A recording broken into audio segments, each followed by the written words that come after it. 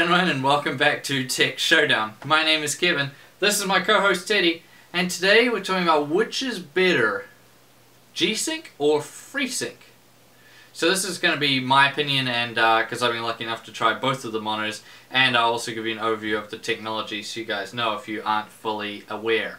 So let's talk about what they do. So both of them are trying to fix kind of two issues that can really hurt immersion in games, especially in first-person shooters, and just the gameplay experience overall. Now the first issue we're going to talk about is screen tearing, which is basically when the monitor's refresh rate, say 60 Hz, so 60 times a second, and the GPU's render rate, which is going to be varied, are unsynchronized.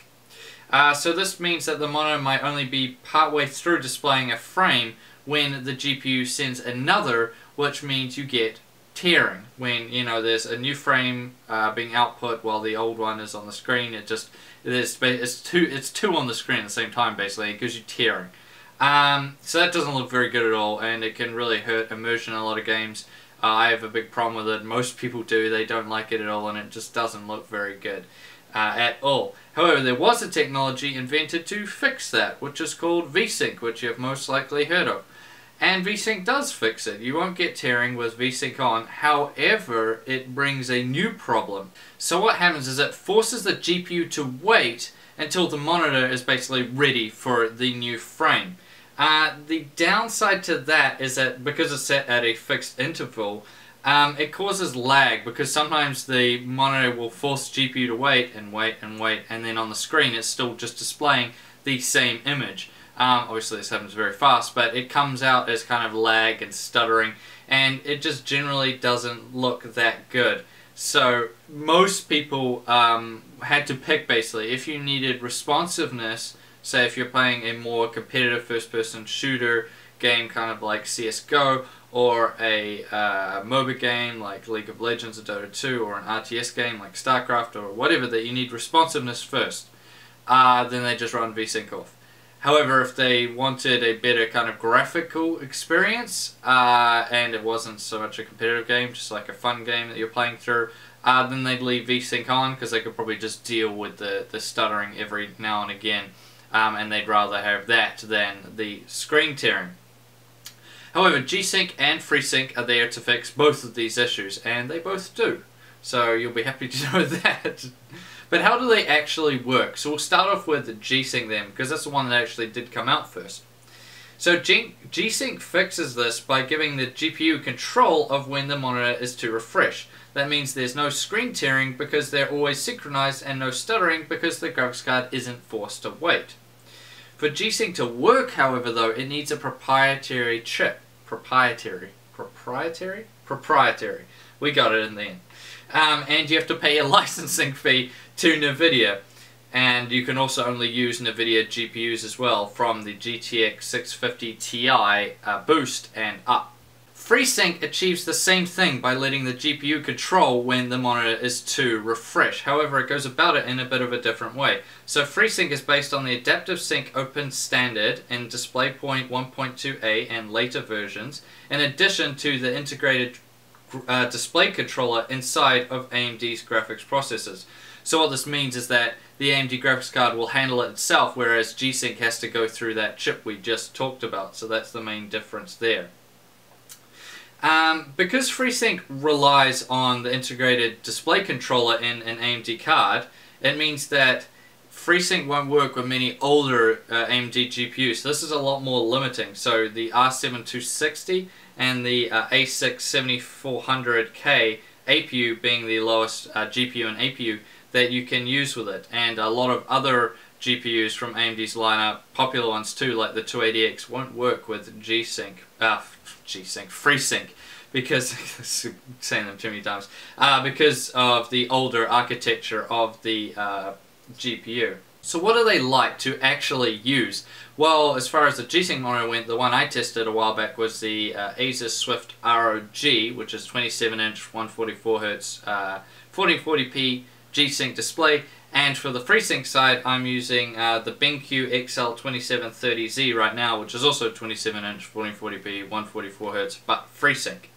And they're both fantastic. They both do exactly what they're supposed to do. I didn't see any screen tearing, stuttering, anything with either of them. They both do exactly what they're supposed to do.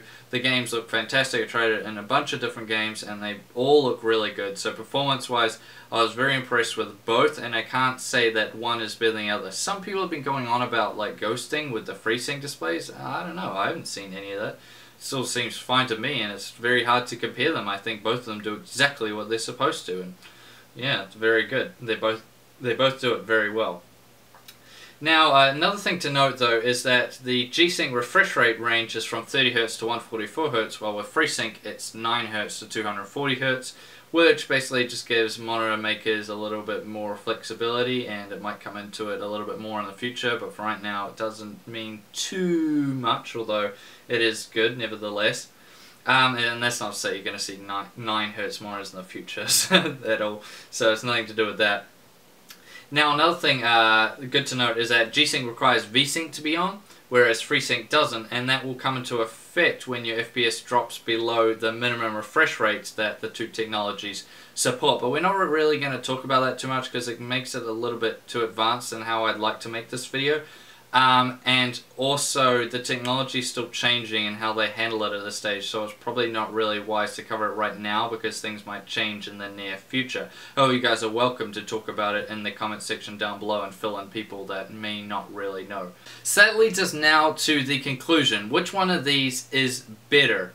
So, as I said, in the actual use case, you know, the performance of them, they both do exactly what they're supposed to do, and they both do it very well. I can't call it one way or the other, because it's not like one did it better than the other or anything. They both are fantastic. There's no tearing, there's no stuttering. They're just really good, and I really, really like them in that sense. So I can't really call it in that sense. However, we can talk about some of the other things surrounding them, and that way we can find which one is better. What's that, Teddy? Timmy fell down the well. Irrelevant. So, for this, I'm going to have to say, for right now, FreeSync is better.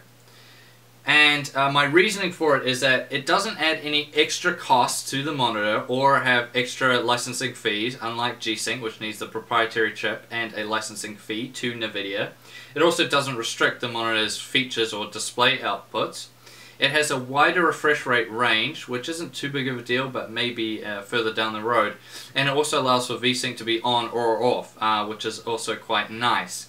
However, one of the big drawbacks with FreeSync is that it's not really available on a wide range of GPUs or APUs. And that's where Gsync is really coming into its own. It can be used with a much wider variety of Nvidia GPUs. Remember that these technologies can only be used by one side or the other. So Gsync can only be used right now with Nvidia graphics cards, and FreeSync can only be used by, with AMD GPUs or APUs. So that's really how I gotta call it. FreeSync is better only because it achieves the same thing as Gsync while doing it in a less intrusive way, both to the consumer in that it won't cost as much. You know, you don't have to be paying for that chip and all this stuff, which adds to the monitor cost, and also that it doesn't restrict the monitor's features or display outputs or anything like that. So that's why I'm calling it right now. But in the actual performance, I can't actually pick a winner. And of course, all this is going to be changing down the road. So this is just my views for right now. And what is my consumer advice for you guys who might be looking into this? Honestly, right now, unless you really want it, it's not really worth it to me at this stage. It's like the cherry on top of your gaming rig or your gaming setup, you know, your battle station. It's good, and it does add that little next level for enthusiasts to really enjoy, but it's not like this be-all end-all thing that's just going to change it, change everything, you know, and it's you have to have it. At this stage, they're still quite expensive a lot of times.